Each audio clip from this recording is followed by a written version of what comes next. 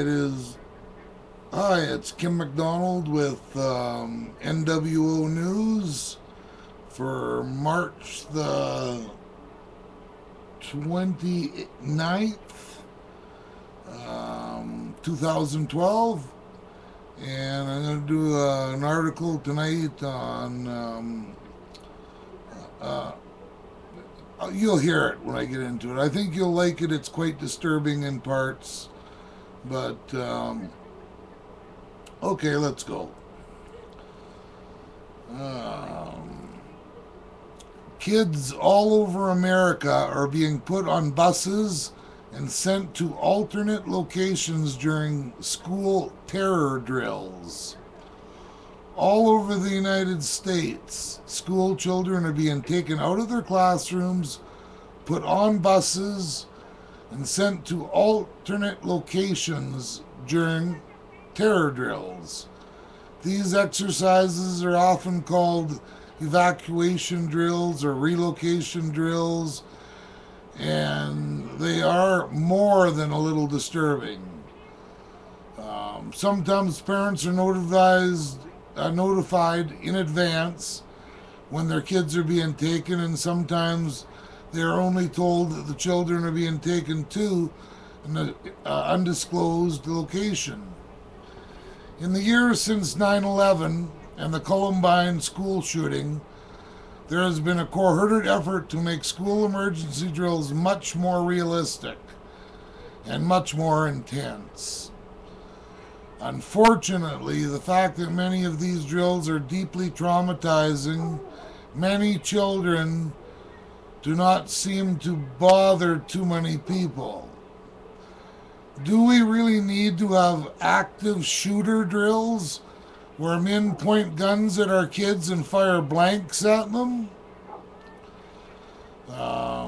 Their cell phone calls, because they will not be allowed to call anyone. They must surrender their cell phones.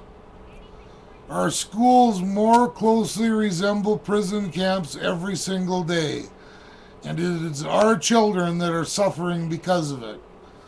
Now, come on, people. If they're doing this to your kids and that, why aren't you protesting? Having your kids stop doing it. Go to the courts. Get together as a group in each town and say, no, I'm not going to allow this anymore. It is also important to keep in mind that much of the time these drills are not the fault of the local school administrators. Often these drills are being mandated at the state level. Our politicians have become obsessed with school safety in recent years, and apparently their idea of school safety involves deeply traumatizing these kids. Earlier today, I was doing some research and I came across a forum where a parent was describing a relocation drill that would soon be happening at a school in Oklahoma. Well, I went to public schools all my life, and nothing like this ever happened when I was growing up. So I want to do a little digging to see if this was actually happening around the country or if it was just an internet rumor. Unfortunately, what I found out was also quite disturbing. Um, without the kids, we don't have a future. Government will have them bound like slaves. We need to teach our kids now when to say no, when to say yes. It's now not the creepy stranger that you don't talk to, but don't talk to police, military, any government officials. And tell your kids this. It turns out that relocation drills are being conducted at schools from coast to coast.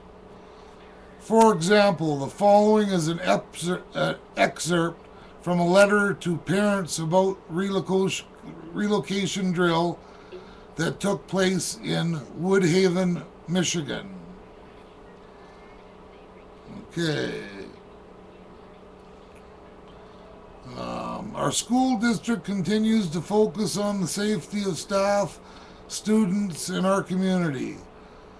We have a detailed emergency plan so we can respond efficiently to major catastrophes. We work closely with the fire and police departments from the city of Woodhaven and Brownsville Township to implement this plan. As part of these efforts, we are conducting a practice emergency drill on May 19th. It will begin about 9:20 a.m. and conclude by 11:30 a.m. The drill will simulate a boiler explosion at the Patrick Henry Middle School. We will evacuate all staff and students from the schools, Irving Elementary, and the administration building. Now, I seem to have some callers on my monitor coming up my driveway.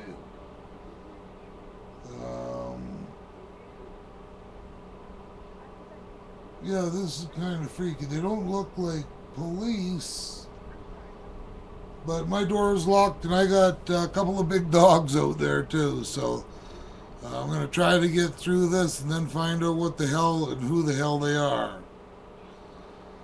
The Woodhaven and Brownsville Township Police and Fire Department and DTE Energy and staff from Wayne Council RISA will help secure the buildings and monitor this practice drill. Irving Elementary staff and students will be evacuated by bus to Bates Elementary School. And PHMS students and staff will be evacuated by bus to Woodhaven High School. But just putting the kids on the buses and taking them to the schools was not enough. During the drill, some students and school staff were instructed to be the injured. And in addition, parents were instructed not to call the school during the drill, and children were instructed not to call their parents.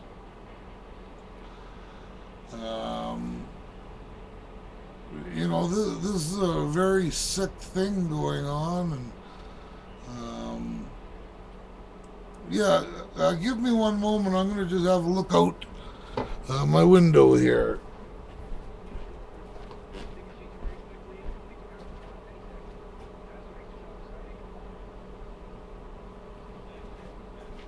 Okay, well, it looks like the same guys that were here a couple weeks ago, and I wouldn't let them in then either. They're the ones that put a note on my door stating to stop my telecast. This is driving me to have a cigarette here tonight, which I don't never do. They can knock on my door all they want. They ain't getting me to leave, and they're not getting me to stop.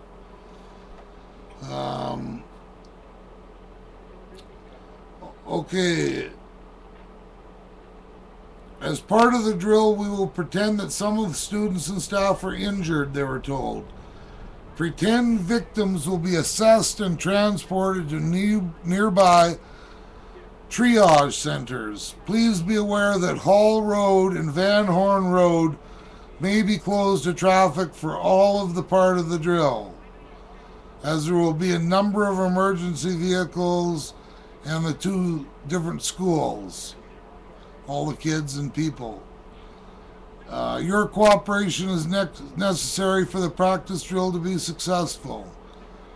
During drills and emergencies like the one we are planning, please do not telephone the school. Telephone schools are needed for drill emergencies.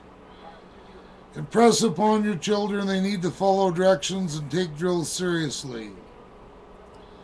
And they just go into more and more and more of these rules. Basically, they're saying they have your kids, they're not your kids, well, they have them. Um, yeah, this is very, very, very sick.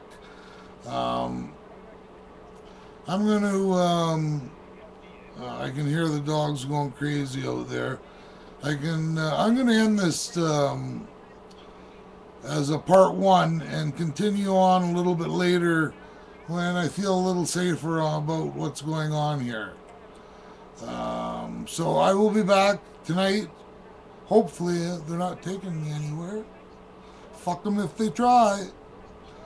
God bless you. Take care. And always, always look over your shoulder and surroundings. Good night.